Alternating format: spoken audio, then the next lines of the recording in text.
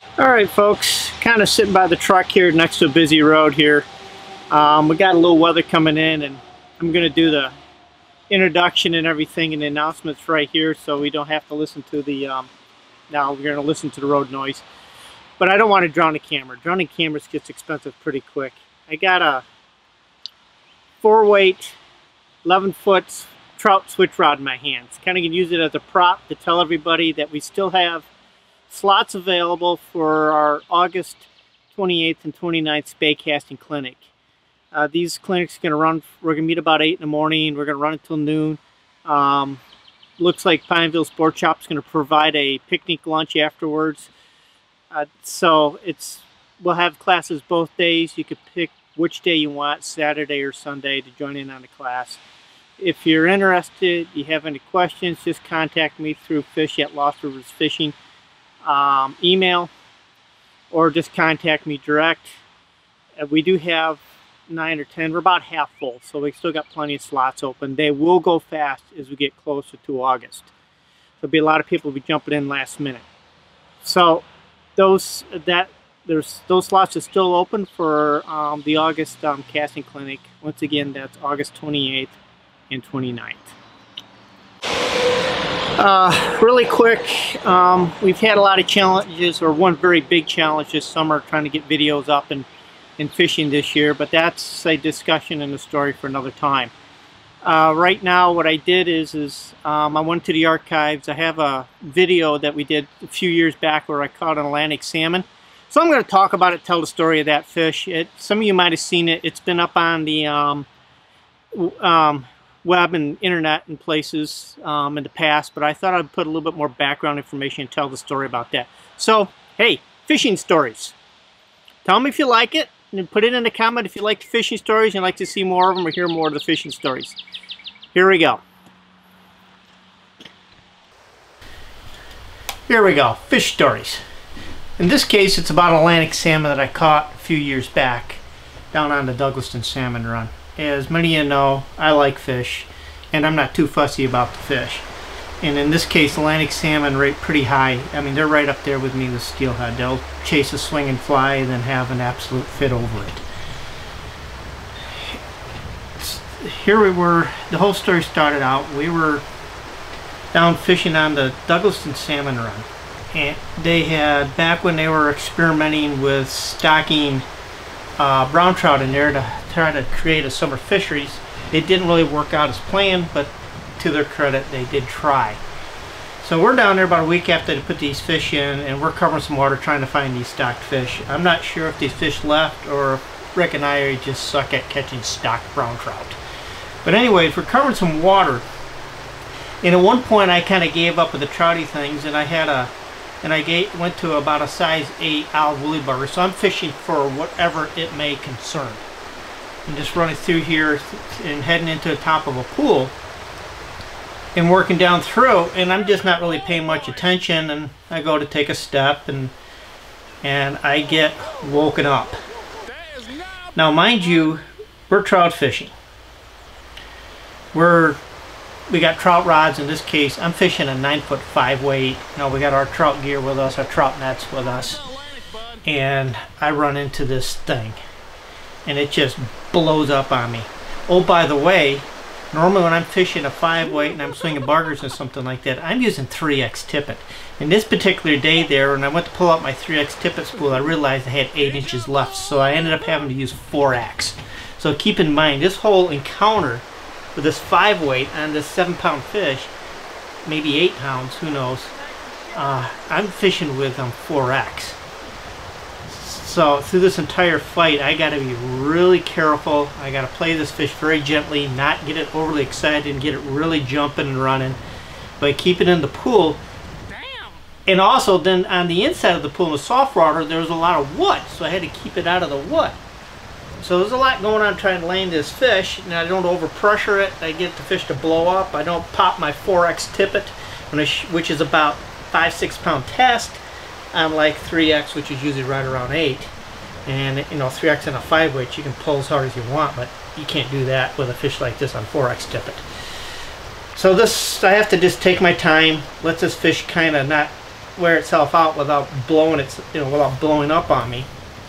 And you might note the size of the nets we're carrying. We're looking for trout. We run into this Atlantic salmon. So netting it is not going to be much of a option, because Rick and I were trying to figure out how we were going to net it, and we realized that's just not going to happen with these trout nets.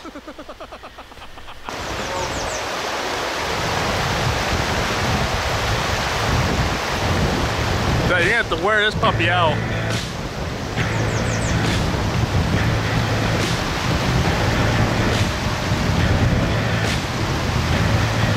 Told you there was a big fish there.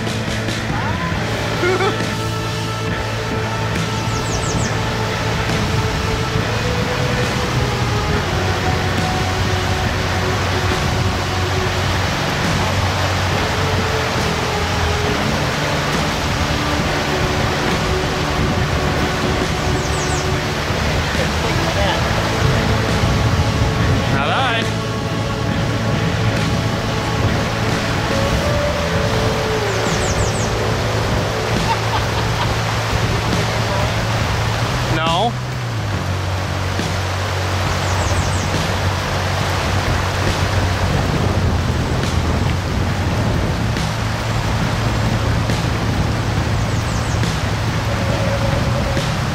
That's okay, we'll take time to revive them. That's right. I get some cool fighting shots of them under the water.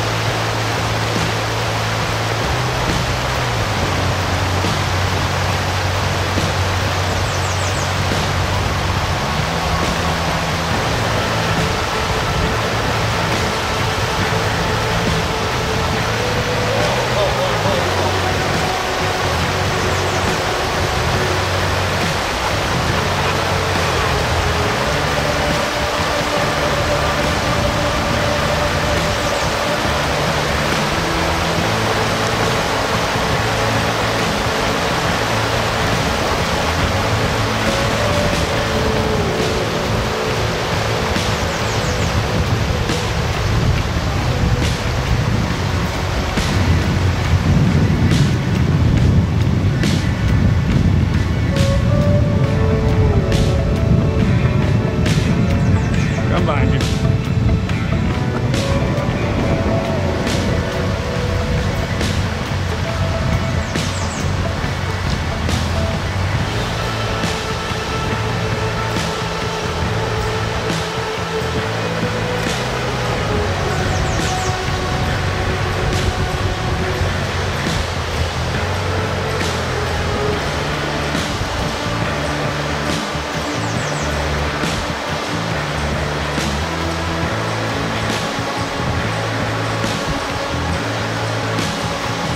What you want to do for you?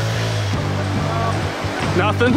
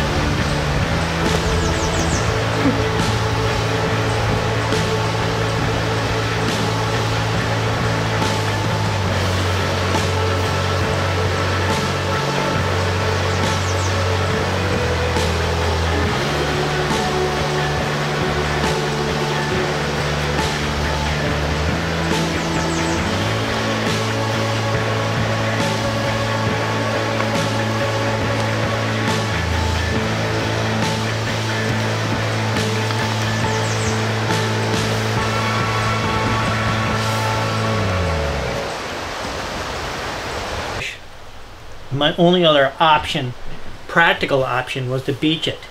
And when you have a very large fish like this, a very hot fish, I'm not a fan of beaching it. As a lot of you know, I like to carry nets and rubber line nets and stuff like that are easy on the fish, because that way that's easier on me and the fish if we use a net.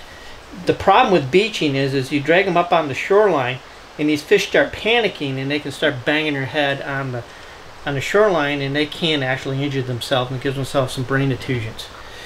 So when this fish gets up to the shoreline, you'll note that I really didn't give it much time. I ran over, grabbed the fish in the tail, and got this fish well under control, just so that it wouldn't be floundering around and banging its head around on the shoreline, because I'm still very concerned about a good, safe release.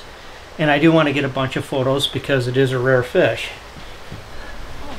I am going to leave this with a few personal thoughts. I know the lake, there's a controversy over Atlantic salmon with a lot of guys that fish out on the lake, but us river guys, these fish could be a great part of the future. They could give us extend our tributary season. They're gorgeous fish, great fish to fish for. They really like taking flies, and I really hope going forward that there's a real future for these Atlantic salmon and especially our Lake Ontario tributaries. You know, be nice to be able to extend our fishing seasons into May, and then maybe start a little bit earlier into August once again, because these fish do tolerate a little bit warmer water temperatures than the Chinooks do or the steelhead do, and it'll be a great opportunity to enjoy our resource a little bit longer into the season for us river fishermen. I hope you enjoyed this.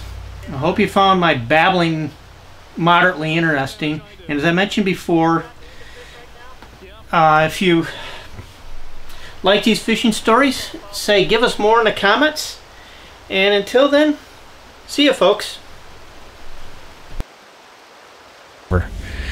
This is Jay at JPEG Guides and Lost River Fishing.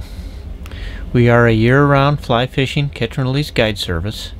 We fish the Lake Ontario tributaries, and then during the spring and the summer we also fish the inland trout streams, classic dry fly fishing. During the heat of the summer we will do the warm water fishing for bass and pike. If you're interested in any of our outings or have any questions, please feel free to email us at fish@lostriversfishing.com. Hope to hear from you, and if you have any questions, feel free to contact us.